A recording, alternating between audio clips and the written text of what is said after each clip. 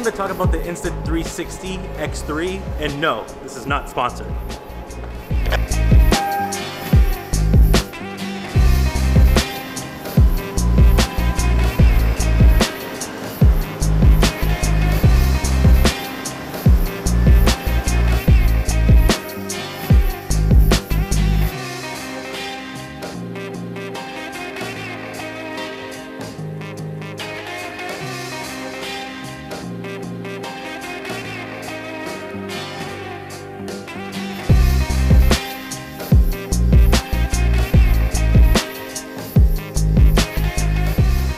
I bought this camera when I was in New York, and after having it for 2 months now, I really wanted to give you my honest opinion. Now, I'm not gonna get into all the specifics and details on this. If you're looking for a really good breakdown, I highly recommend MKBHD's video on it. His videos are always good when it comes to tech.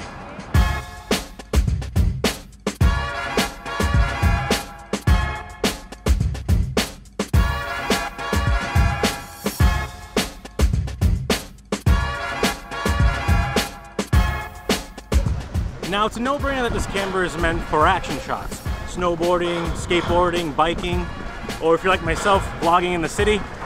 I got this camera for one particular reason though, and that's for the 360 part.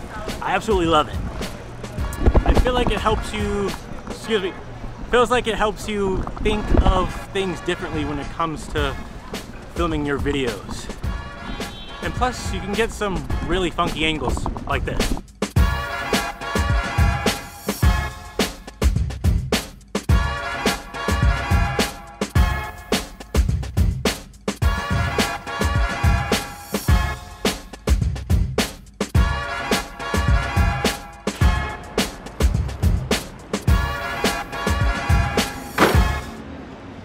Two people I grab a lot of inspiration from is Casey Neistat and Jesse Wellings, and there's a lot more.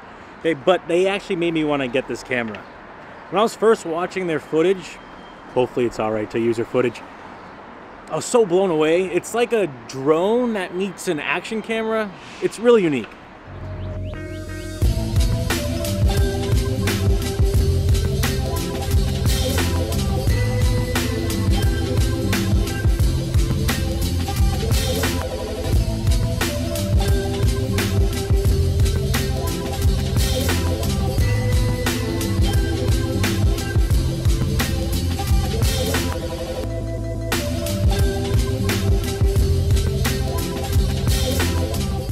You see, when I'm vlogging out in the city, I have no one else to help me film. So by having this camera, it really makes it look like someone is helping me film. That's a huge reason why I bought this. Now, to get these weird wonky shots, you're gonna need a selfie stick that's 10 feet long. To be honest, you kind of look like a dork when you're out in the wild filming, and you'll have some people looking at you funny, but the footage you come back home with is so fun to play with. The next D, train 2, Union Square, arrives in 3 minutes. That's all there is to it.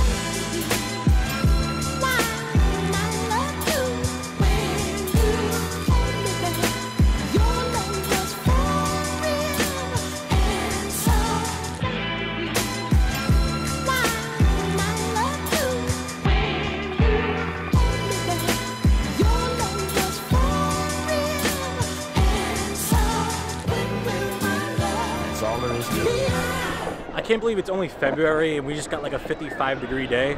Spring's coming, I can feel it. So you're probably wondering about the pros and the cons. Let's go over them. You want the pros or you want the cons first? Let's go with the cons. I think that's what you picked. All right, so after having this camera for 2 months now, my only gripe that I found with it is it's very slow at recording. Let me explain. You see, when you're out filming, you want to be fast, efficient, and effective. I noticed by hitting the record button, it takes a few seconds to actually start recording, just like this.